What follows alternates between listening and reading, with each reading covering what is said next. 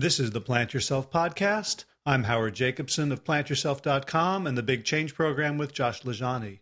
This podcast is part of my mission to help you live a courageous and committed life. One quick order of business for today before we get to the interview, and that is announcing the winners of the Mercy for Animal books written by last week's guest, Nathan Runkle. The winners are Lisa Ponto and Blair Seibert. So Lisa and Blair, thanks very much for participating, and I'll get your books out to you via media mail as quickly as I can.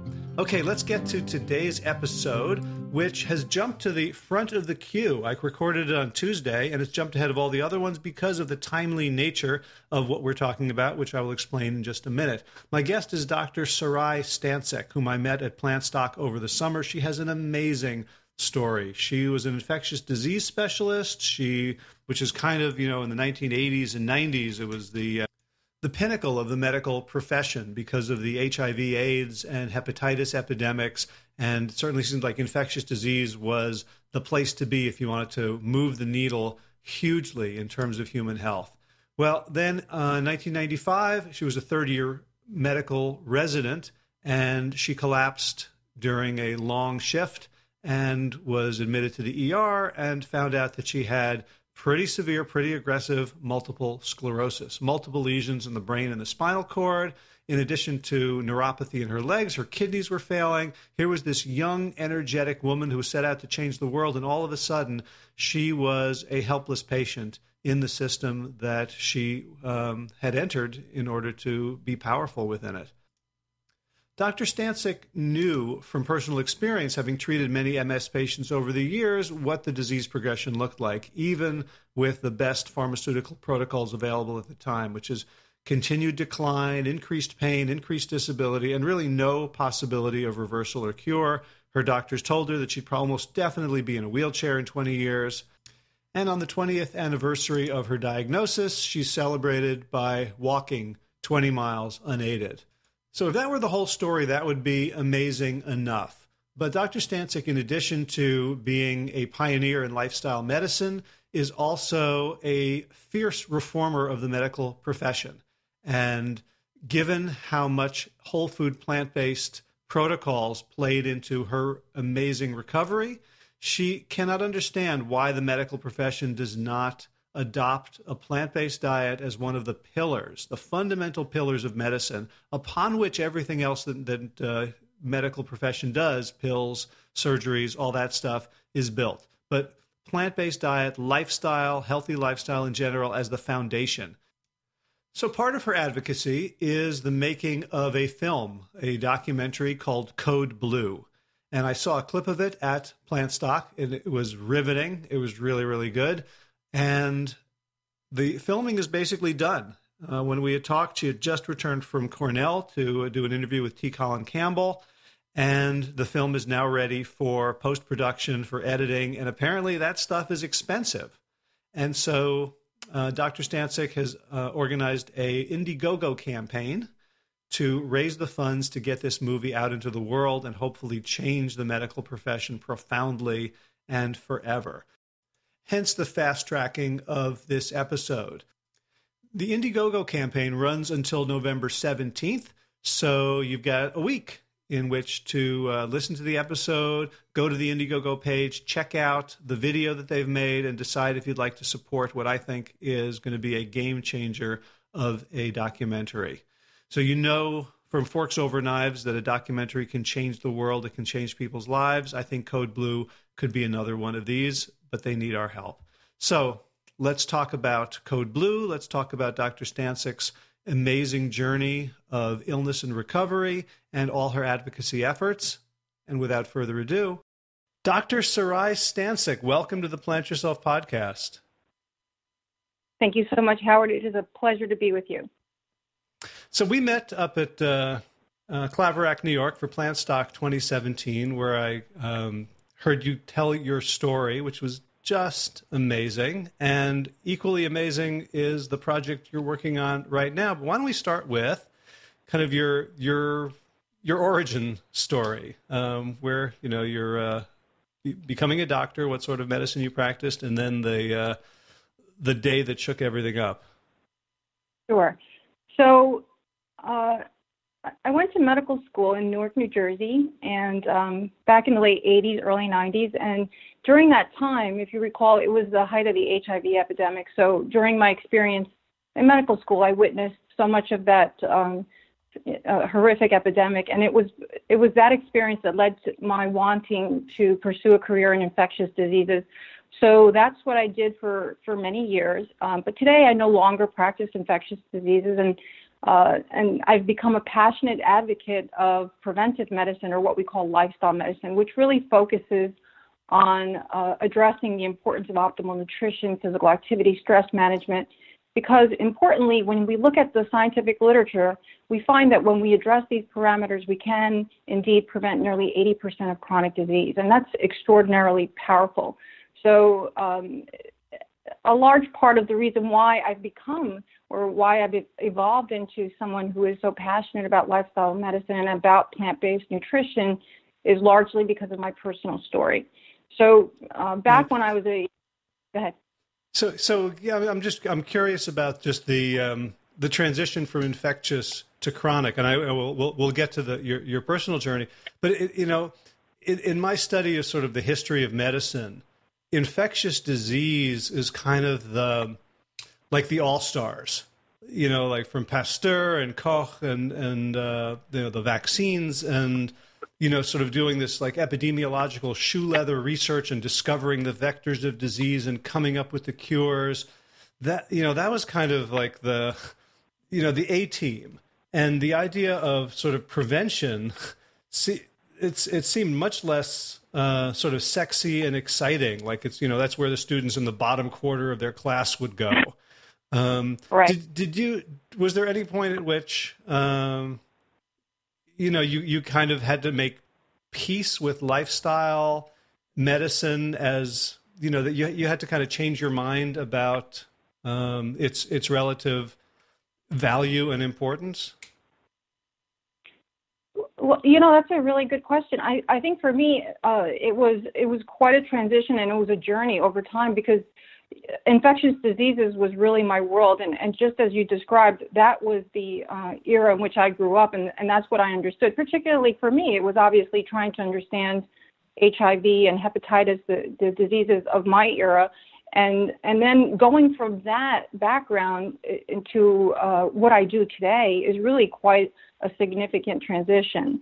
And again, it was not just for sure it was in large part my personal experience as a patient, but also my experience as a physician, because so much of what I was seeing in clinical practice, for example, a diabetic patient coming in with an infected diabetic foot ulcer, a complication of diabetes, yet another chronic disease, and how that led to the compromise of that patient's quality of life and mortality rates that really, when I looked at it from a bird's eye view, and understanding that, wow, I mean, these are diseases that we can prevent, and all of this morbidity that is associated with this disease is preventable. So it was really about seeing the world with a different set of eyes, a different perspective. And again, that all evolved over many, many years. It didn't happen overnight. I mean, my journey really began in 2003 when I first came across some literature that connected, disease with diet, something that regrettably is not taught or not emphasized during medical school. Right. So let's back up, I guess, 7 or 8 years from 2003, which the life-changing event that eventually got you onto doing that literature search in the first place. So can you right. kind of take us through that, because you described it so rivetingly. I don't want to deprive our listeners of your version. Sure. So October 11th, 1995, I was a third-year medical resident, and on that particular night, I was on call, and it was a really, really busy on call. I was just running all around the hospital. And it wasn't until sometime between 2 and 3 o'clock in the morning in which I found a window to make it back to the on-call room to take a brief nap. And the minute I got to that bed, I was so tired, something I had never experienced before. And shortly thereafter, I was paged again to address another urgent matter. And when I tried to get up out of that sleeping position, I couldn't feel my legs. And I remember reaching down to touch them, Howard, and it was the eeriest feeling because they felt like someone else's legs. And I remember just panicking, and next thing I knew, I was in the emergency room undergoing an MRI of my brain and spinal cord. And those studies confirmed a diagnosis of multiple sclerosis with multiple lesions in both my brain and spinal cord, and everything changed. Just like that overnight. I was no longer this young, healthy physician. I was now an MS patient, and I was admitted that night to the hospital. And I was started on IV steroids, and before I knew it, another 4 or 5 medications to now treat the other complications that I had developed. My bladder was failing. I had pain from neuropathic pain from the disease, and it was just the most frightening experience because the day before I was fine. I was whole. I was complete. I was this young woman who was about to take off her career in medicine, and I had everything in the world to look forward to, and all of a sudden it looked really dark for me. So it was a very difficult period in my life. Now, so I can sort of appreciate, at least conceptually, how scary it must have been for you as an individual, but as a third-year medical student, as a lifelong practitioner and observer of medicine, were you concerned about like what they were doing to you? Like, let's put her on steroids, let's give her 4 or 5 other meds. Were you sort of at that point just accepting, like, well, they know what to do and they'll do the best they can, or were you were you having any doubts that no. Maybe this isn't the right treatment protocol? No. At that point, I entrusted the physicians that were caring for me, and in fact, many of them were professors of mine that I had trained with. So I felt that I was in the best of hands, and but I also, as a physician, I had also treated and cared for and experienced many MS patients in the past, and I knew what this disease was like, and I knew what my future could be like. And so that, I think, further enhanced my fear because I knew that this was a disease that could certainly rob me of quality of life. And even at that point, I was considering, could I continue being a physician? Was this going to compromise my ability to practice medicine? So there were a lot of issues that I was considering at the time, but I didn't at all question the conventional treatment or the approach, and I felt full confidence in those that were caring for me.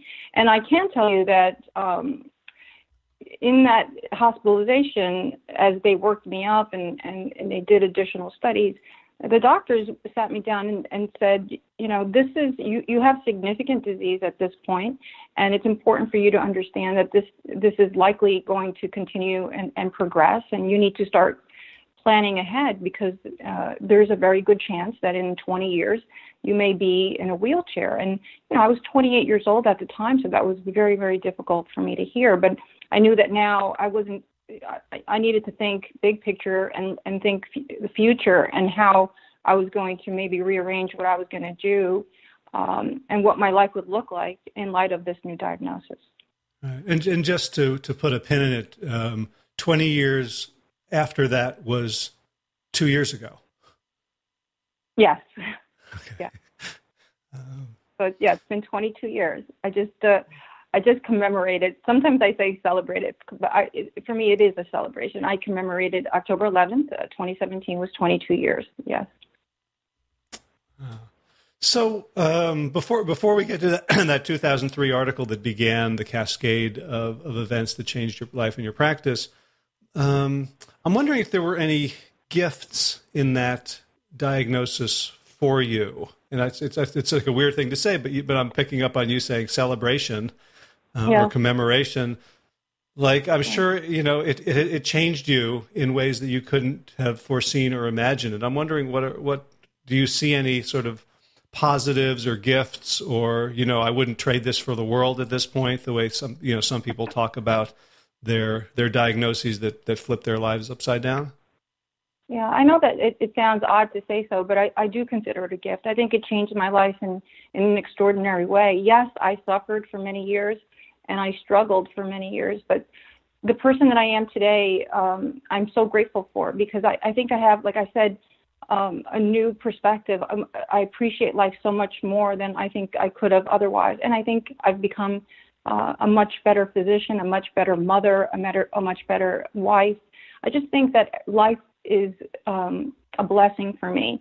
And to where I am today, like I said, 22 years since that diagnosis, and since that day where they told me I would likely be in a wheelchair in 20 years. And by the way, on October 11, 2015, when the 20th anniversary of my disease, I actually walked 20 miles on that day, again to commemorate that day, because I'm so grateful from all I've learned, the journey and the experiences that I've had that have led me to where I am today. And the most important thing for me, Howard, is that now I'm able to share my message with my patients and community and colleagues. And my hope is to educate and empower them so they can do the same, because this is something that, again, as physicians and as healthcare professionals, we're not speaking to the power of optimal nutrition. I mean, the plant-based diet is so, so important. And every day we're learning more and more and gaining more and more evidence in the scientific literature to support the importance of this dietary pattern. But again, it's not just diet, it's all the other things that we speak to within lifestyle medicine, which is, of course, physical activity, stress management, effective sleep hygiene, the avoidance of tobacco, the reduction or near elimination of alcohol. These are all things that we struggle with in our country and things that we need to address. And it is regrettable that physicians don't make this priority. And that's really my goal with the latter half of my career, is to focus on this, to bring this level of awareness, not only to my community, but also to my peers, other physicians, that, this is not voodoo, this is not unconventional medicine, this is not, and again, it's not that I'm putting down what we're doing. I mean, we do so many amazing things in clinical medicine, and the advances that we've acquired in the past couple of decades have been extraordinary. But my goodness, we need to assure that this is addressed, and this should be the foundation on which all physicians learn. I mean, this is regrettably, again, something that is not being conveyed during the experience of medical education, and that's in large part why I'm making the film Code Blue, because I hope to catalyze change in that structure, in that academic structure, so that this is built into the foundation of medical education, and not just in medical schools, but in all healthcare professionals, nursing, dietitians, physical therapists. We all need to be speaking to this ubiquitously and universally, because in that fashion, I believe we can really effectively turn the tide of the chronic illness epidemic. Great. So let's go back to the 8 years between your diagnosis and your discovery of plant-based nutrition. What was your life like? What was the progression of the disease, and what were and weren't you able to do?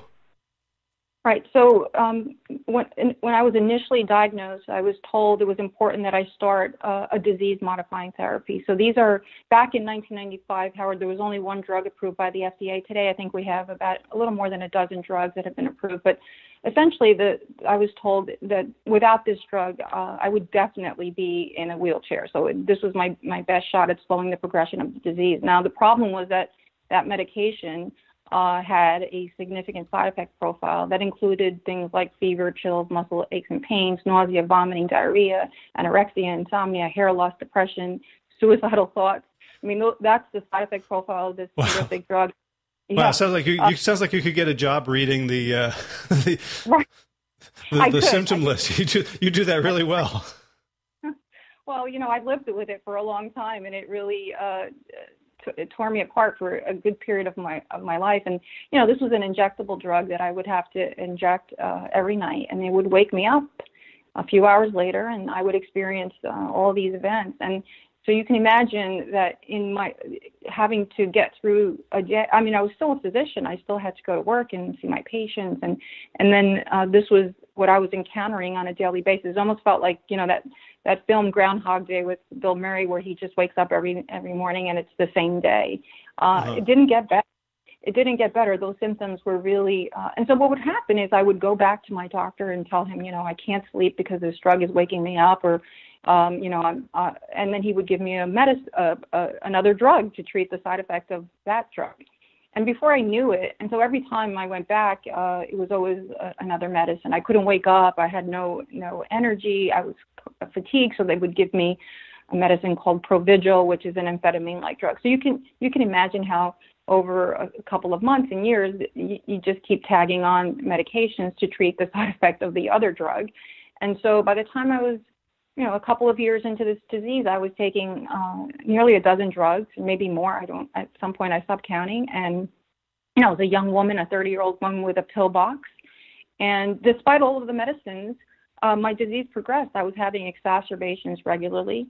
And so around, 4 or 5 years into the disease, I started to become largely dependent on a cane. And for years, I didn't feel my legs. I had a bad bladder. There were times where I had to wear a diaper.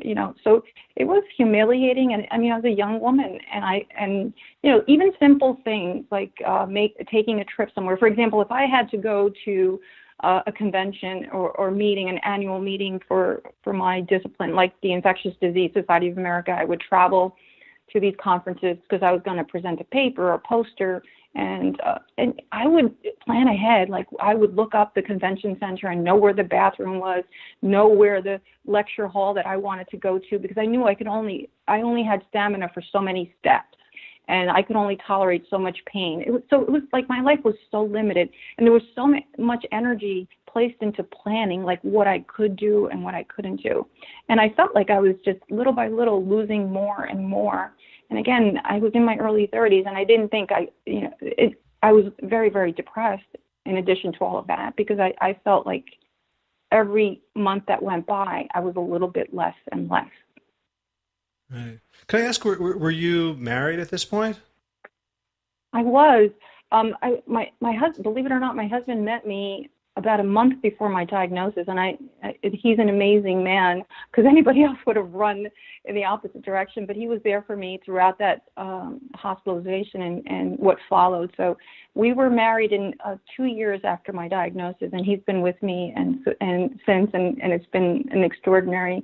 I'm so fortunate that my husband is the man that he is. Wow, sounds like a keeper. Yeah, I would say so. Great. So your life was sort of becoming more and more defined by your limitations. Yeah. And yet, you were still. Was there a point at which now you're losing faith in the conventional medical wisdom, or were you just sort of losing faith in your own body? I think a little bit of both. I was starting to question, why was these medicines that were supposed to be slowing things down, these medicines that were supposed to make things tolerable, weren't really delivering on that promise. And I even developed complications like drug-induced liver injury from one of the medicines, where my liver enzymes went up really high, and it was very, very concerning. So I was. At some point, I started to think, this isn't working, and I think at some point I just gave up. I don't even remember I think I've sort of blocked it all out, but I remember feeling very, very sad and feeling and losing hope until that very special day when I came across an article that really changed my life, and it wasn't, as you heard me tell at PlantStock, it wasn't anything extraordinary. It wasn't a very powerful paper, but yet it played such an important.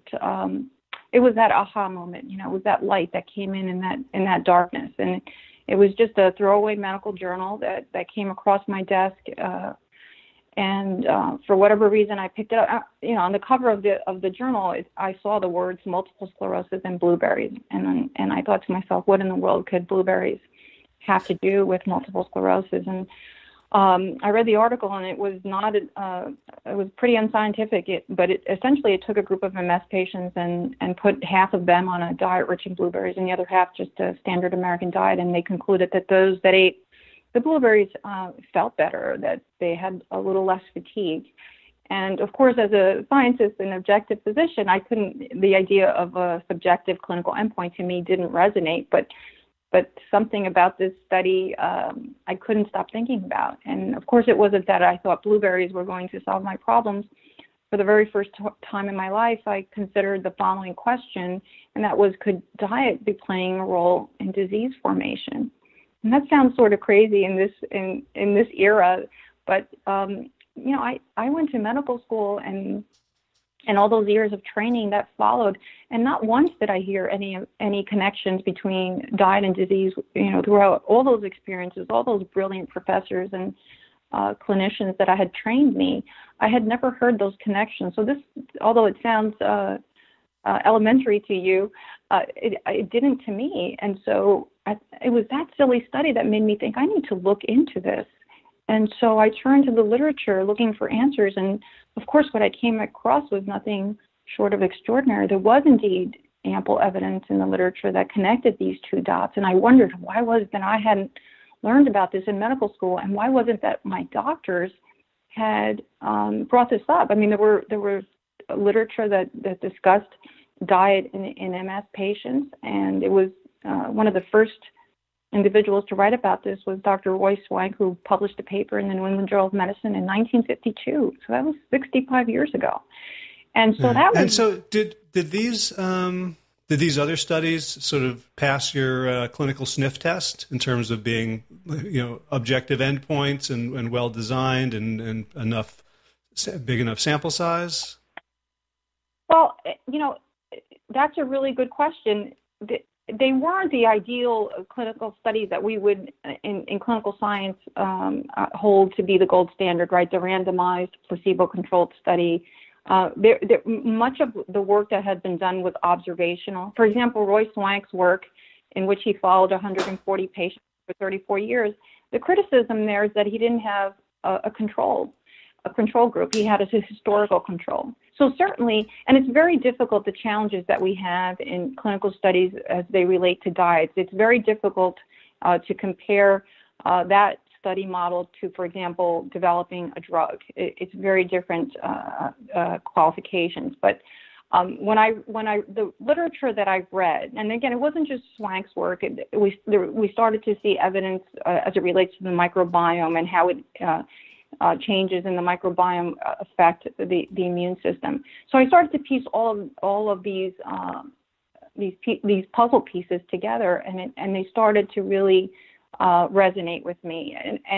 And I said to myself, well, if it doesn't address my MS, it certainly will address my overall well-being. Because what I did know in reading all of the literature, the Seventh-day Adventist, the DASH study, the Leon Hart trial. I mean, there was ample evidence in literature that diet was playing a role in cardiometabolic disease.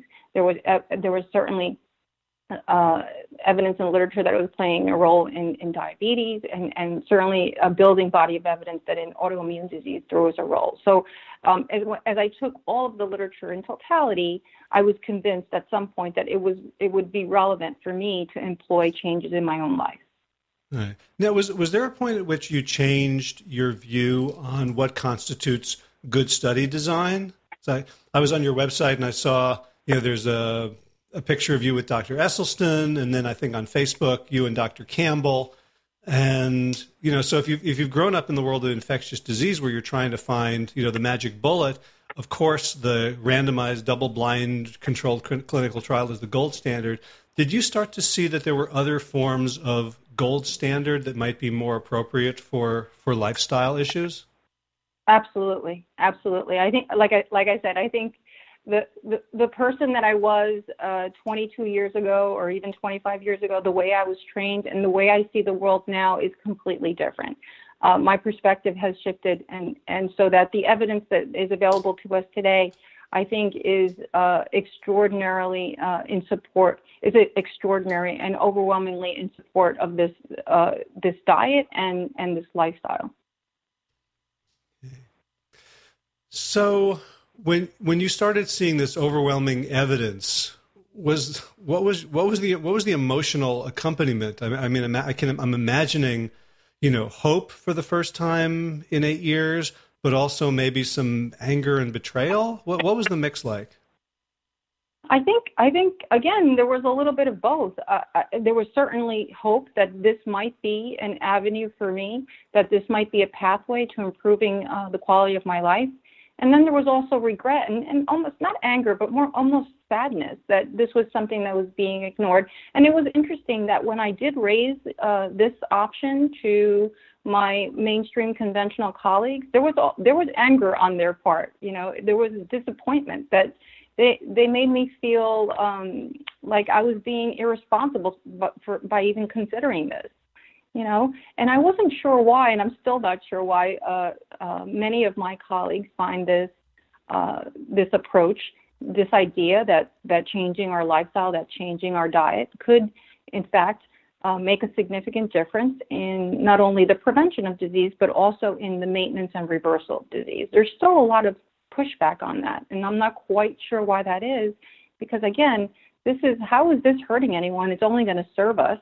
I'm not pushing anything that is non-evidence-based. I'm not saying take a boatload of supplements or take, IV vitamins. I mean, there are folks that do that kind of stuff, and I'm not aligned with that at all. Everything I speak to is aligned with the scientific literature, and there's ample evidence to support it.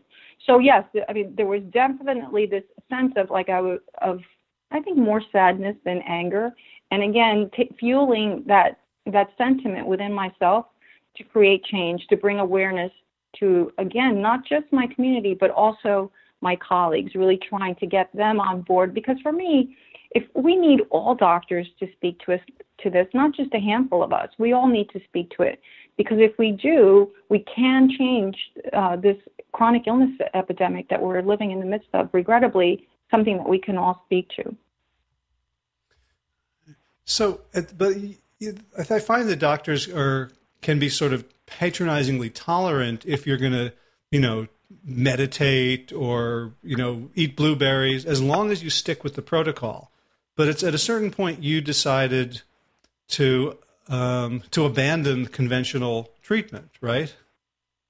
Right. In 2003, I decided that I was going to come off all of the medicines, and I was going to adopt this. This is something that I thought through very carefully, and I thought through for myself was the best approach. Whatever I was doing wasn't working, and I decided that this was in my best interest. Now, it wasn't easy because my physicians were not happy. They repeatedly told me it was a mistake. No one thought it was the right thing to do at the time. But for me, I needed to be free of these medicines because they were,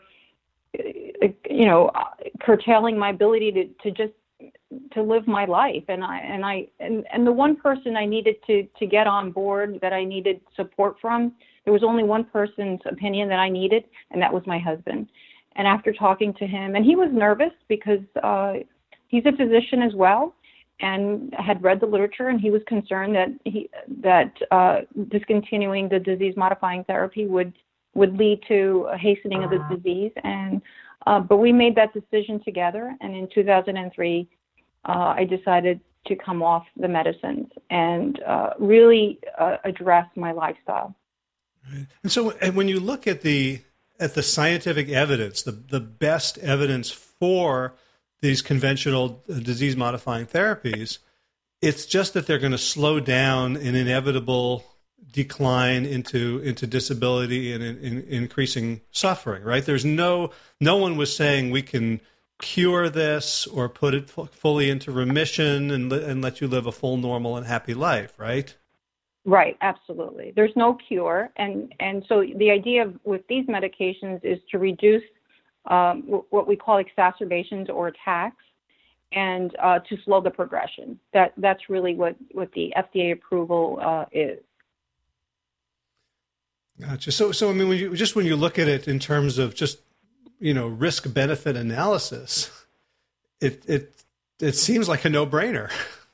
You would want to go for the thing that promises a form of healing as opposed to mitigating the worst for a while.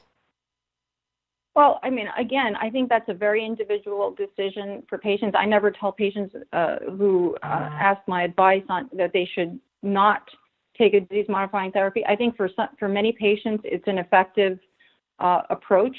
But what I'm saying is, even if you decide to take a disease-modifying therapy, why not also address lifestyle? And I think that's a major gap in managing MS patients, not only nationally but globally. I think that it should be an aspect of, just like it is of any other chronic disease management.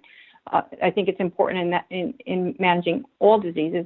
But right now, I don't think that the average neurologist speaks to patients about diet and exercise and, again, all the things we talk about in lifestyle medicine. And I think if we did that, that would go a long way. I would love to see clinical studies addressing this and have, the NIH or some large government agency invest in this very important scientific question, because I can tell you that it has. Again, we don't practice medicine anecdotally, but it's not just me. I've met so many patients living with MS that have similar stories, and we're now learning, Howard, that the microbiome is giving us many potential answers. That there may be significant reasons why the immune system begins to quiet down and exacerbations begin to reduce in patients with MS who adopt a plant-based diet and, again, address all those parameters that we discussed earlier. I think the work that Swank did in the 1950s, and a lot of people in the neurology world consider his work sort of and again, not based in science. How could diet change this complicated autoimmune neurological disease? It seems so simple. But today we're starting to learn from a scientific perspective and understanding the mechanisms as how that might happen. And, we know the tip of the iceberg. This human body of ours is so very complicated, and it's probably going to be many years before we fully understand it.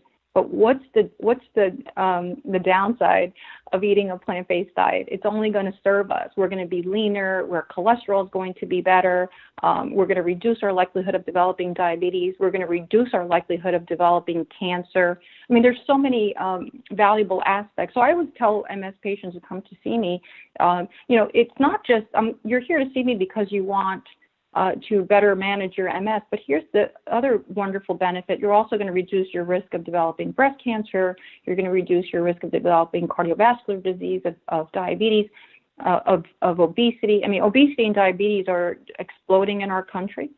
And that's largely in part of this standard American diet that is fueling these epidemics. And what strikes me about the story is, I hear you when you say that, it's an individual choice, but people aren't given the choice, right? They aren't told that there's this other option. They don't have the information to make an informed decision about what treatment protocol. It's almost as if, like, we're having trouble with our with rain getting into the foundation of our house, and so we can replace boards and we can dig French drains, but it's almost like nobody ever says, hey, you could get better gutters and the rain will never get there. Right.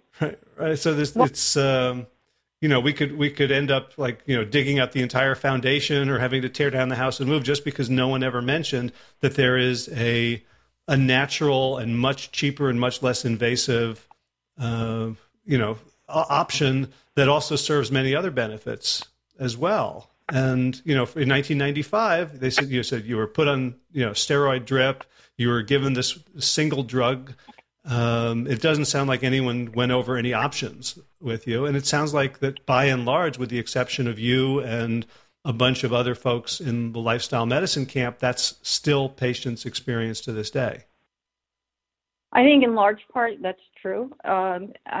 If you have an MS specialist evaluate you, I think it's unusual to have an MS specialist who's speaking to lifestyle. There are some, and I've met some of them. I just met a gentleman at the American College of Lifestyle Medicine conference who speaks to this. He still uses disease-modifying therapies, and that's fine for me. I think we have to do the clinical studies, but at least he's speaking to the power of plant-based nutrition and lifestyle. There are physicians that are spread all over the country There's a wonderful neurologist in Portland, Oregon. Her name is Vijay Yadav. She's been doing work with John McDougall. They did a plant-based study and published it in 2015 in a small pilot study.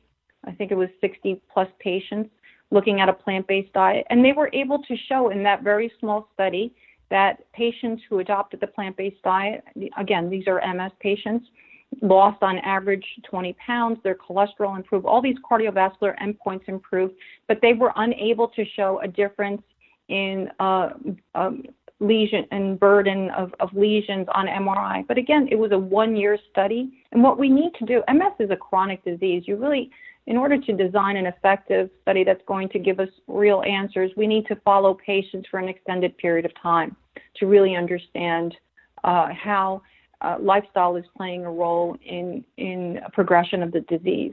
But that takes a lot of money and a lot of willpower. So we need to find someone who, or an organization, like I said, like the NIH, who would be willing, or maybe the National MS Society, who has the funding to invest in a study like that so that we can present this as a viable option for patients.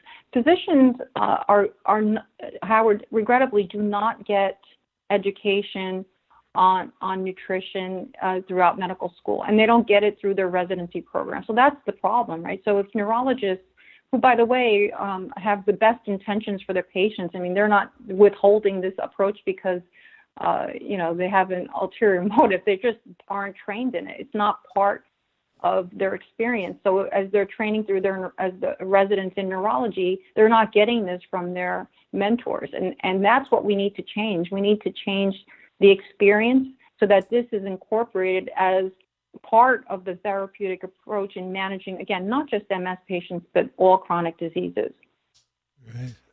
So let's go back from the study we can't afford to do yet to an anecdote of one. And I'm curious, like, what happened for you and to you when you began to implement a plant-based diet? And first of all, like, what did it look like? What did you do to, what were you eating? How did you transition? What was easy? What was hard? And then what did you see in terms of results?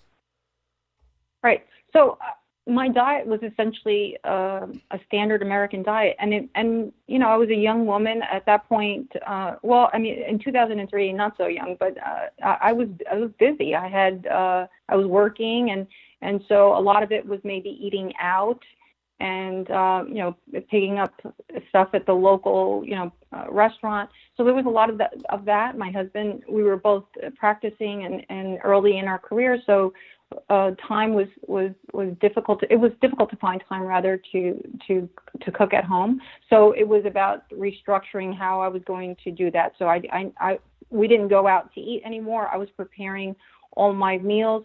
I was in the past somebody who would skip breakfast. So now I was eating breakfast, and it was a plant-based breakfast. It was oatmeal and blueberries, and I cut out any kind of dairy. All of those things were significant changes in my life. It was difficult at first because I enjoyed that, cream in my coffee or that, bagel with cream cheese, that kind of thing that I might have had in the past. So I changed all of that. And also it was getting to exercise. For years I hadn't done anything. Back in the 1990s, I was told not to exercise. It was felt that exercise was going to exacerbate the disease. And we know differently today, right? We have plenty of evidence in the literature that now supports the importance of exercise in MS. So it was about me getting started on exercise. And so at that point, I was, again, unsteady on my feet. So the only option was a stationary bike. And the first time I got on that bike, I could only do a minute, and I was in extraordinary pain. And it would take about 10 to 15 minutes to recover from that 1 minute for me, because I would have like pins and needles, a shower of pins and needles and pain. And I would get back on the next day and the next day. And little by little, that 1 minute rolled into 5, into 10. And I started to build stamina. I started to address my crazy hours at work, and I redefined how I was going to, everyone on my team knew that by 5 o'clock I was leaving the office, and I stuck to that. And again, of course, if there was a patient emergency, that would change that. But on most days, I left by 5 p.m. And then sleep for me, sleep was one of the hardest things for me, Howard, because I was placed on Ambien for years, and Ambien is a really tough drug to come off. And I really struggled with that. And, they say it's not an addictive drug, but yes, I believe it is. That was one of the hardest things for me to do. But as I did all of these things, it was very hard at first. And I can tell you, I even had an exacerbation that first year. And at that point, I remember my doctor saying, "You see, you've done this because you've abandoned the medicines, and you've led to this, and it's for that reason that you've had this exacerbation." And I started to feel very nervous that I had made a mistake. But again, with my husband's support, I powered through that, recovered from that exacerbation, and over the months and years that followed, I would notice new things, that improvements. Like I had very bad hyperesthesia, meaning very, very sensitive feet, toes. So even putting on a pair of socks was painful at times. And I started to notice that I could put on my socks and feel okay. Or there were days that I didn't need to take the cane, that I felt confident on my own 2 feet and without any assistance. Or there were days that I could stay up past the evening news. And little by little, I started to gain confidence, and I started to feel better. And I think sometime around 2005, my brother came to visit me from Los Angeles, and he had just recently run the Los Angeles Marathon. And he had noticed how I had improved, and I had even lost some weight. I had lost 10 to 15 pounds now, having come off the medicines, and again, just getting physically active and this diet that was sustaining me, and I felt so good. And he said to me at the time that, "You look amazing. You look like your old self again. I know this is going to sound crazy, but I think you should consider running a marathon." And I remember sort of getting angry at him for even suggesting it, and sort of lashing back at him and saying, "Are you kidding me? I have MS. I can't do that."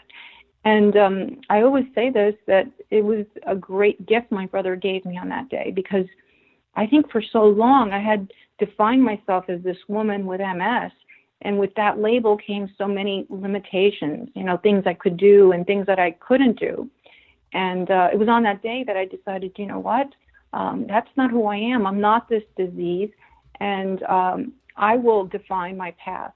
And shortly after he left, I started to do a little bit of jogging, and it didn't go so well at first, but I kept going out. And there's a little nature preserve that's about a block away from my house, and there's a body of water in the center. If you make it the entire way around this little path, it's about a mile and a tenth. And I remember the first day I went the entire way around without falling or stopping, and I felt invincible. I felt like I can do anything I set my mind to. And on that day, I decided that I would someday run that marathon. That was back in 2006, and in 2010, I actually crossed the finish line at the New Jersey Marathon. And for me, that was such an extraordinary moment, because it really signified all that I had done had really come together, and it showed that the work that I had done, the changes that I had implemented in my life,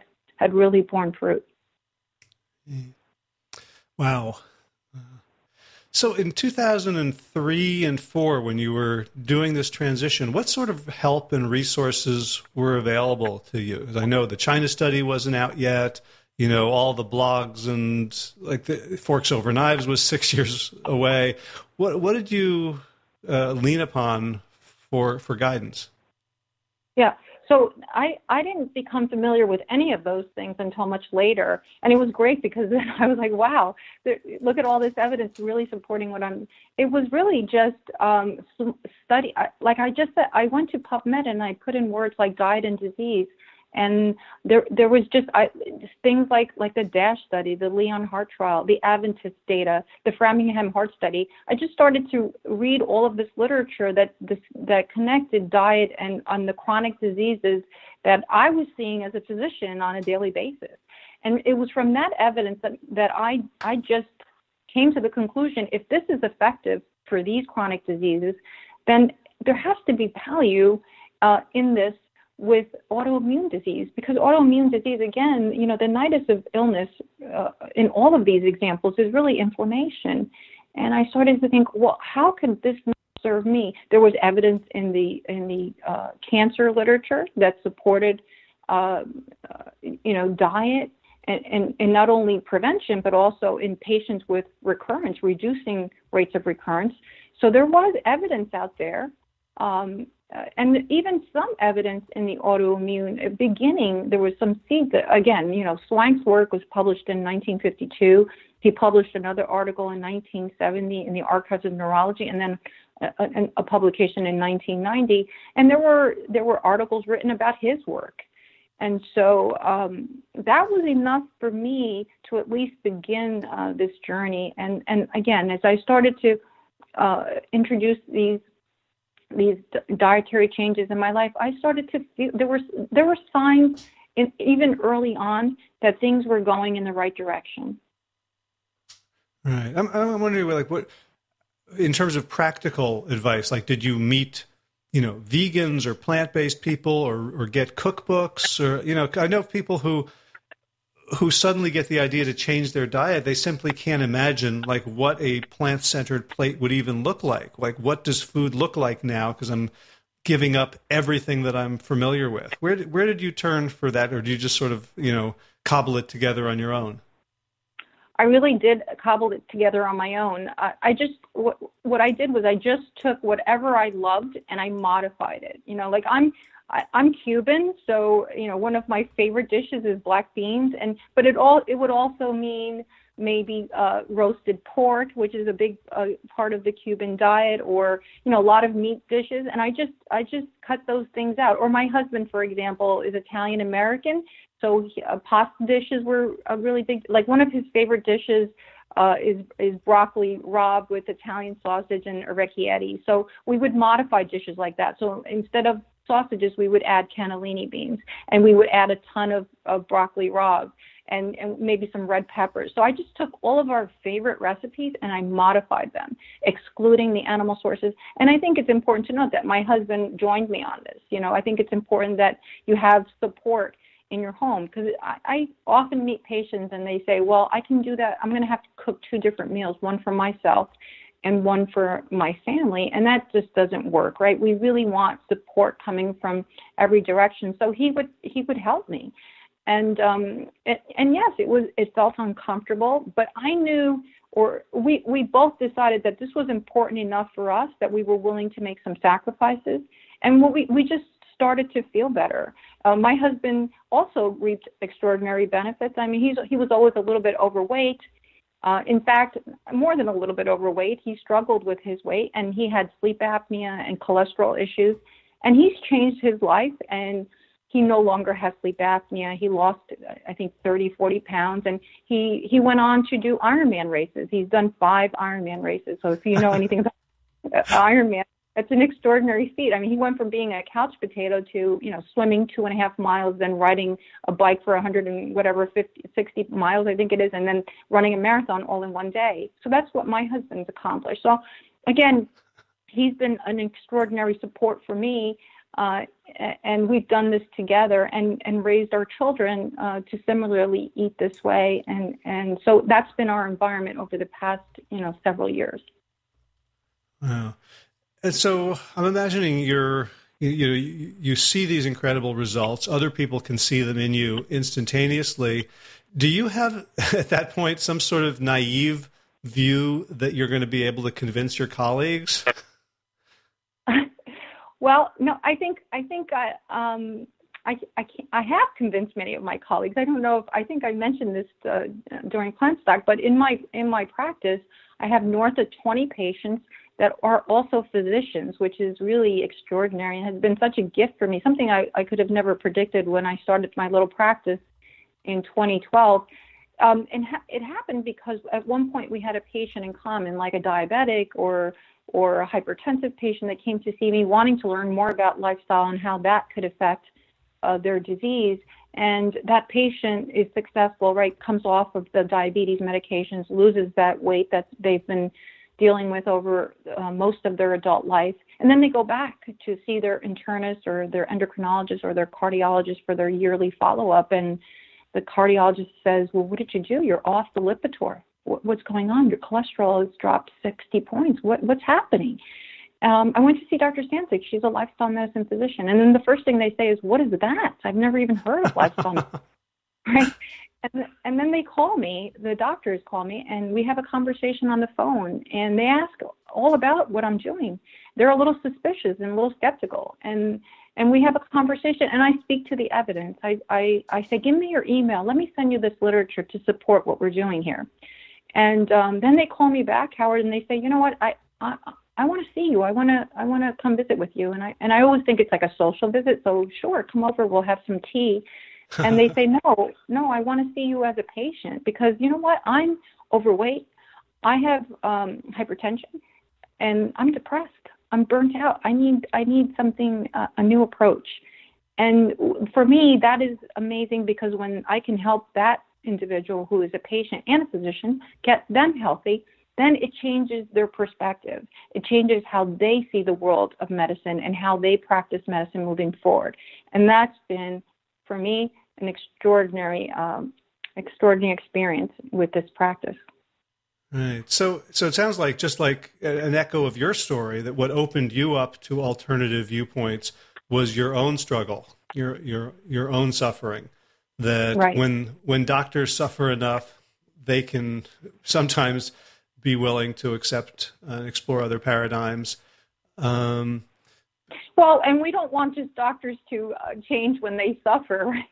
Right. Well, that's yeah. I kind of wanted to get to like the motivation for this film. I know we have about 10 minutes left to talk, and I definitely want to, get people excited and hopefully get them to support the film, the documentary. There must have been some point at which you said I've got to do more to get this message out. Right, and that's exactly right. So I started to do things like things like this, like a podcast and write articles and lecture, in churches, hospitals, schools, wherever they would invite me to spread the word and to reach more and more individuals. And then I came across.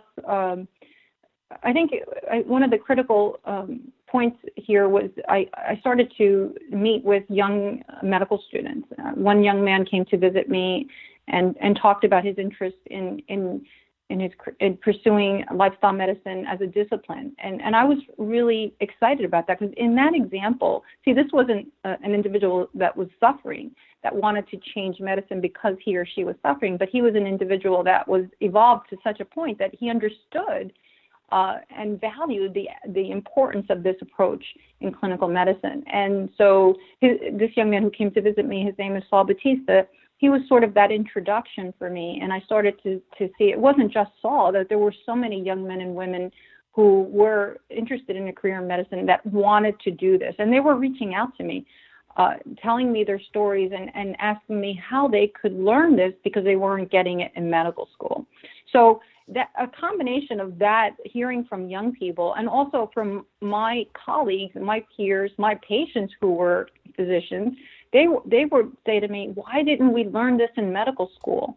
And again, it was mail and letters and people reaching out to me through so many different avenues and saying to me, why weren't we learning this in medical school? And we needed to change that. And so that was really the impetus behind making this film, Code Blue, which is really about shedding light on this extraordinary lapse in healthcare, this absurdity that we don't learn, the most important lesson that we need to learn as healthcare professionals, the value of diet and the importance that it plays again, not only in disease prevention, but also management and reversal. And there are, by the way, medical schools out. There is one medical school, the University of South Carolina in Greenville, which we will feature in Code Blue. It is a medical school that was built 5 years ago, and it is built on the principles of lifestyle medicine. So it's an extraordinary academic institution where these kids come in day one, and they are taught throughout the entire 4 years. Lifestyle medicine and the principles of lifestyle medicine are built into their curricula. And even the environment that they've created, where they're taught day one, self-care is healthcare. They teach, they have these young people complete VO2, they do blood work on them, they give them personal goals to maintain health. And that's really important because doctors, regrettably, are not the healthiest individuals around.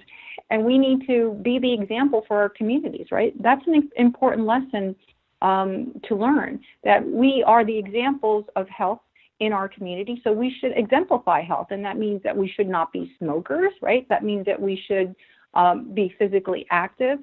We do something called Walk with a Doc. I don't know if you're familiar with that organization, a wonderful organization started by a cardiologist in Ohio. And we meet weekly with patients and walk in the park. Again, just being the example that this is an important part of our lifestyle, is to be physically active and talking about that.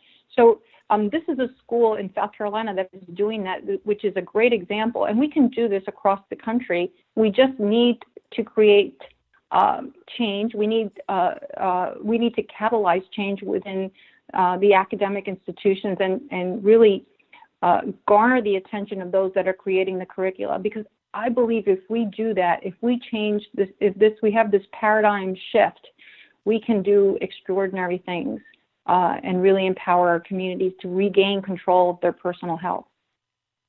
Great. So what can you tell us about the movie? What the plot is, a little teaser to make us want to see it, and then where it is in its production life cycle, and what we can do to support it. Yeah. So the film is about is really about this lapse. That nutrition is not taught in medical school, and really the storyline tells my personal story. So the filmmaker is really bringing all of this to light, where we are today in healthcare, what we're teaching medical doctors, and what the lapses are. But through this, there's a string that runs through the entire film that tells my story and tells my personal evolution. How did I get to where I am today, and why am I so passionate about this? And throughout this journey, we've traveled across the country, and we've met extraordinary lifestyle medicine experts and pioneers in this discipline of plant-based nutrition. And each one of these experts is telling us their perspective, why this is important, what we need to do to turn the tide of the chronic illness epidemic. And along this journey, it's not just speaking to the experts, but it's also telling the stories of so many patients across the country that have similarly changed their lives, just like I did. And again, there's no magic to this. It's just about empowering and educating the public, because we can all do this. In addition to that, a large part of this is telling the stories of these medical students who really, I believe this next generation, this millennial generation, is extraordinary. They are so evolved and so aware. And I believe that, they are the future. They are the future chairmen of medicine and the future deans of medical schools. And they know that this is important, and they know this is the future.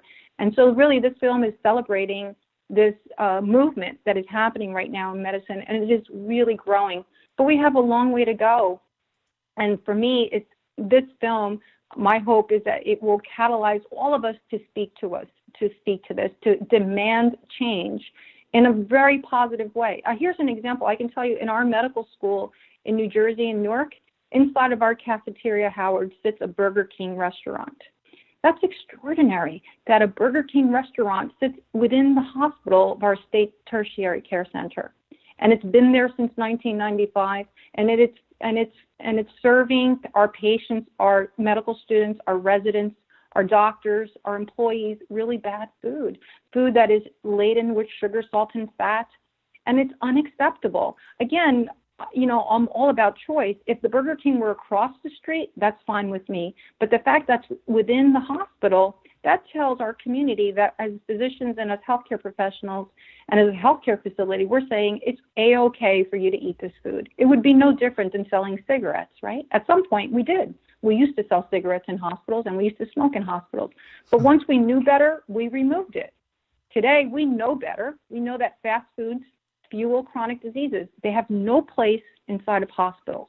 So I started a petition. It's been there for so many years, and I've been writing politicians, and no one seems to be interested in responding to me. So this Saturday, I started a petition on change.org.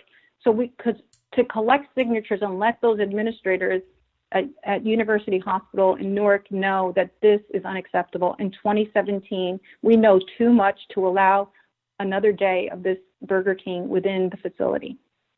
But we have to speak. We have to speak, and we have to speak out loud. That's the only way we're going to create change. Yeah. So I signed that petition, and I'm wondering how long will it be available? Should I, if I put a link in the show notes, will people still be able to sign it, or does it have a shelf life? No, it doesn't have a shelf life. I want to collect as many signatures as possible. And my hope is to go before the board. They have a public meeting every couple of months. I'd love to have 10,000, 100,000 signatures, as many as we I want them to know that this is an issue that resonates with us all. Great. So I'll put a link to that petition in the show notes for this episode. Thank you so much. I appreciate that. Yeah. So where is the movie in terms of when can we see it? Are there ways to support it, to promote it, to contribute to crowdfunding? Yes. Thank you so much for that. Yeah. So we're just about done. We filmed Colin Campbell yesterday in Ithaca. It's one of our last interviews. So the filming is about 98% complete, and we're now going into post-production.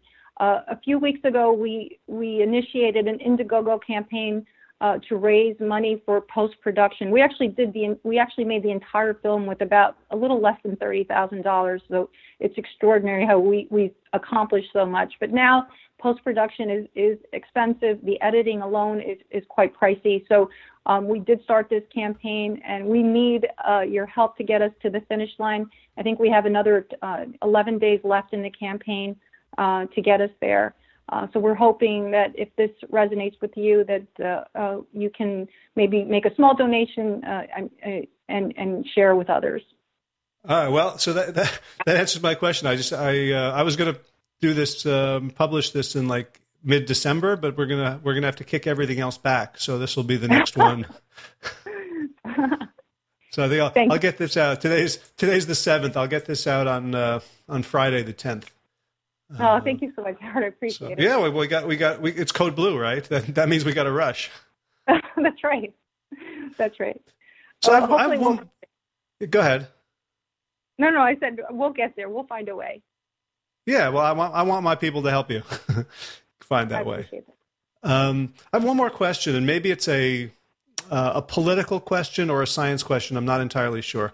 So you and I are both on the council of the True Health Initiative, which is very much into lifestyle medicine. Like that's the whole point of things.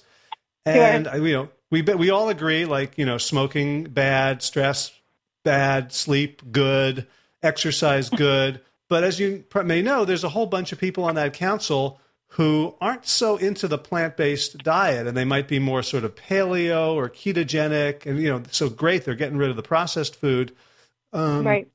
But like, how do you navigate the world of people who are, we're thrilled that they're saying, yeah, lifestyle is the key, but maybe they're getting some of the details pretty differently from you and me when it comes to nutrition? How do you think about them and work with them and navigate, that tightrope?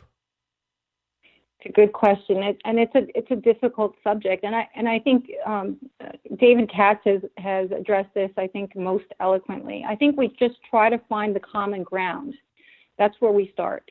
And I think in general, most of us can agree that fruits, vegetables, whole grains, in the very least, that those and legumes. Well, maybe not. I know the paleo. There are groups that have issues with legumes, but there are some commonalities, and that's where I think we begin. And for those that have very different opinions, I think, and I say this to my patients because there's so many. Nutrition is so confusing. There's so many different opinions. There's the gluten-free, GMO, organic versus there's so many issues that arise that complicate the whole thing.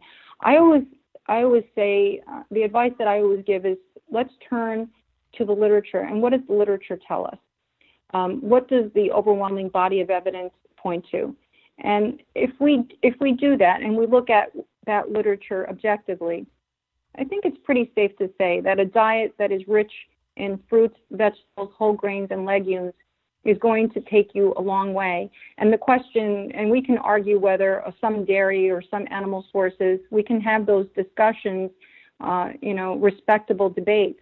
But I think the most important aspect in this very convoluted and confused topic that is nutrition is let's begin by agreeing on the common ground. And I think if we start there, we can help to alleviate so many questions that the public has about what they should be eating. Great. That's wonderful. So how can people find you, find the work online? Yeah, so my website is drstancic.com, and so on that website there are links to Code Blue. The Code Blue website is codebluedoc.com. So doc is that double entendre for doctor documentary, and on that website you'll see our link to the Indiegogo campaign that again it wraps up on November 17th, and it's been an extraordinary experience. It's been 2 years of working on this film. It's been a labor of love, and I'm really excited. Next year, when the film comes out, I really feel that we're going to make a really important film that is going to offer some significant changes and bring hopefully positive changes to the field of medicine that's going to serve not only patients but physicians alike. That's awesome. So, and I'm imagining Burger King isn't going to be sponsoring any of the showings. I don't think so. No. So this is going to have to be largely grassroots, largely the people who have heard your message, who have benefited from it, who have adopted this lifestyle. Like we're the ones who are going to be the change here. Absolutely. Oh, and that's exactly right. We just want to reach a lot of people. Very small donations from a lot of people. That's the best approach, right? That's exactly what we want. And we're going to get there. We're going to keep at it until we get there. But this film will be completed, and we're going to share this film with the world next year. And I'm so excited because we want to, again, educate and empower as many to take control and regain control of their personal health. We can all do this. There's no magic to this. We just need the information. And when patients have the information, they will make those changes. Awesome. One last question. Do you do telemedicine, or do people have to be lucky enough to live in New Jersey to see you?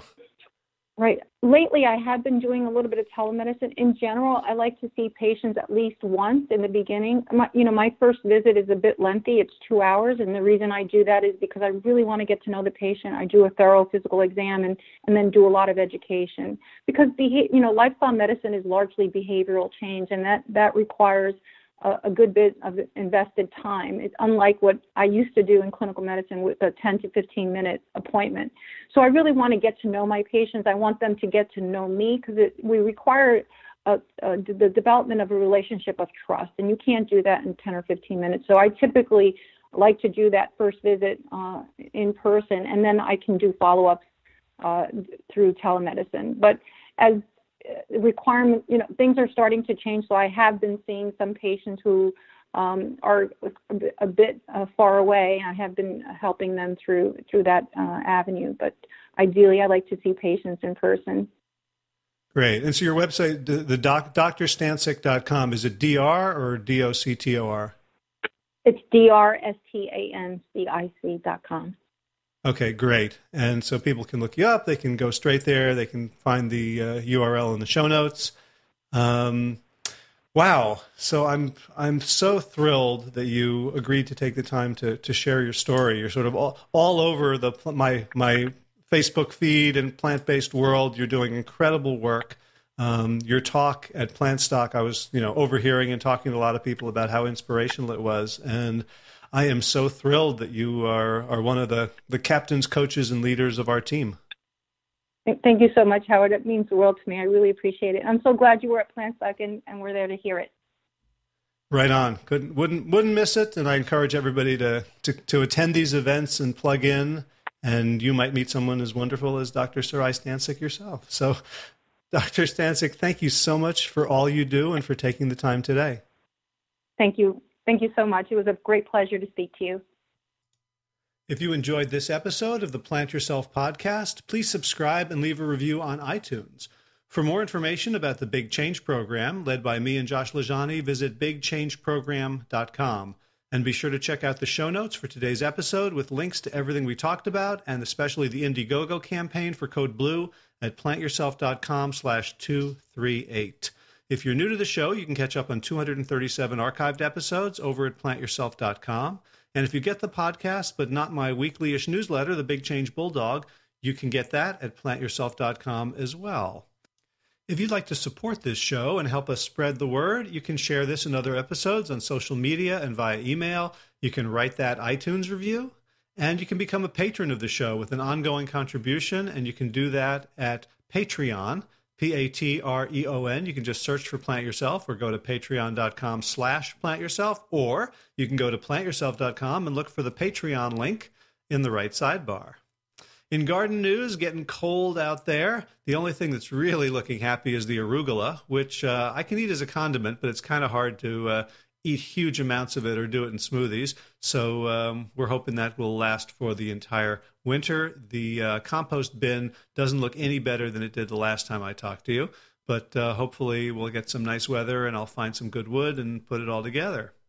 In running news, I'm considering going down to the Baton Rouge Marathon in January. Haven't decided yet, but I decided I'm going to do a 50-miler this coming year. So I've done my second 50K, I lived, so it's time to up it a little bit and see what the next 19 miles would be like after having already run 31. So it's the thank you time again. Thanks to Will Ridenauer for allowing me to use this beautiful song, Sabali Dawn, the Dance of Peace. Check out willridenauer.com for more of his gorgeous Kora music. And last and most, thanks to all you Plant Yourself podcast patrons. I got a couple new names for you this week, which I will get to at the end of today's honor roll. Here we go. Kim Harrison, Lynn McClellan, Anthony Disson, Brittany Porter, Dominic Mara, Barbara Whitney, Tammy Black, Amy Good, Amanda Hatherley, Mary Jane Wheeler, Ellen Kennelly, Melissa Cobb, Rachel Behrens, Christine Nielsen, Tina Sharf, Dean Ahern, Jen Fukanovsky, David Bizek, Mysterious, Michelle X, Elsbeth Feldman, Victoria Dolomanova, Leah Stoller, Alan Christensen, Colleen Peck, Michelle Andrew, Jolene Rowland, Stu Dolnick, Sarah Durkis, Rhymes with Circus, Kelly Cameron, Wayne Pedersen, Leanne Peterson, Janet Selby, Claire Adams, Tom Franzek, Jeanette Bedham, Gila Lacerte, Donna David, Donahue, Blair Seibert, Dorona Vizov, Gio and Carolyn Argentati, Judy Friesner, Rothan Thunderberg. No, got to do that one again. Ruth Ann Thunderberg, Misha Rosen, Michael Warbeck, the equally mysterious Tracy Z, Alicia Lemus, Rebecca Hughes, Val Linneman, Rhymes with Cinnamon, Nick Harper, Stephanie Hallsmith, Martha Bergner, Nicole Ramsey, Susan Ahmad, Molly Levine, the inscrutable Harry R., Susan Laverty, the Panda Vegan, Craig Kovic, Adam Sharf, Karen Burry, Heather Morgan, Ashley Corcoran, Kelly Machia, Deanne Norton, Bonnie Lynch of Plant Happy Oregon, Sabine Kurtzels, Nigel Davies, Marion Blum, Teresa Copel, Shell Rutledge, Julian Watkins, Breed O'Connell, Brian Sheridan, Shannon Hirschman, Kate Rolls, Linda Ayat, Julie Lang, Holm Hedegaard, Isa Tuzinoa, and Connie Hainline for your generous support of the podcast. That really is it for this week. I'll probably be back with 2 more episodes next week. We'll have to see how I'm feeling. And as always, be well, my friends.